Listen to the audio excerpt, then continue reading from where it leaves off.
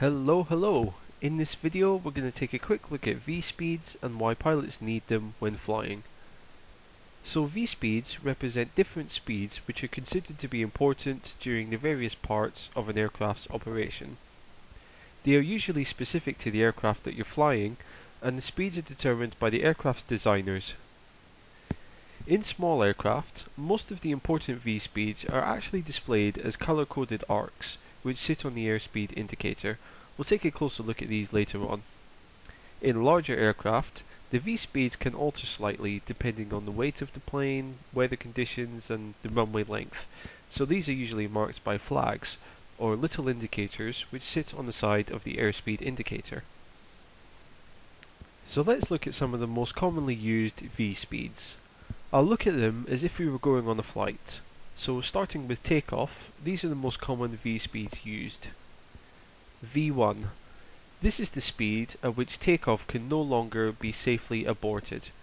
Before V1, if a technical fault develops with the plane during the takeoff roll, the pilot can choose to abort the takeoff and slam on the brakes. After V1, however, you are committed to takeoff no matter what happens.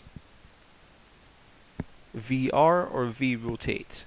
This is the speed at which the pilot lifts the nose wheel off the ground and pitches the plane up to lift off the runway. V2. This is most often used in multiple engine aircraft. This represents the speed at which aircraft can safely take off if one engine fails.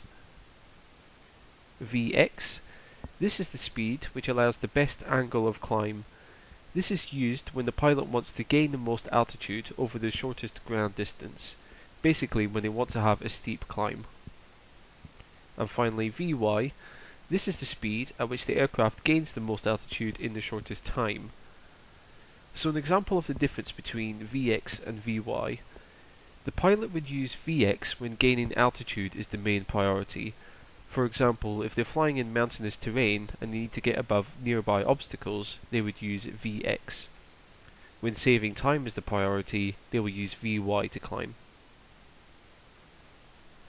So moving on to the next stage of flying, once we get up in the air and into a cruise, there's some more speeds to consider. Starting at a high speed, we have VNE, which is velocity never exceed. This is simply the maximum speed for the aircraft. Next one is VNO. This is the maximum normal operating speed for the aircraft.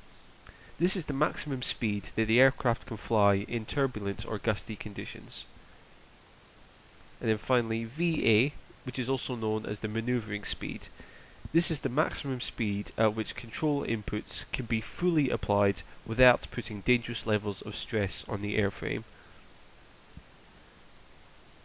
Okay, in the last sort of section, as we come in for approach and landing, we have VFE, which is the maximum flaps extended speed. This relates to when the flaps are fully extended. Usually though, an aircraft will have different reference speeds for different stages of flaps. VREF is your landing reference speed, basically the speed that you want to touch down at. And then VS represents the stall speed, and there's a few variations on this as well. For example, VS0 represents the stall speed when the aircraft is in a landing configuration, which will be different compared to the normal flight stall speed. So how do you work out what the V-speeds actually are in knots? Well, let's look at small aircraft first. I mentioned earlier that these have coloured arcs on the airspeed indicator. Let's have a closer look at this and I'll explain everything. So this is the airspeed indicator from our faithful Cessna 172. Let's start at the top end and work our way down. So up at about 163 knots we have a red line. This would be your VNE or velocity never exceed speed, the maximum speed for this aircraft.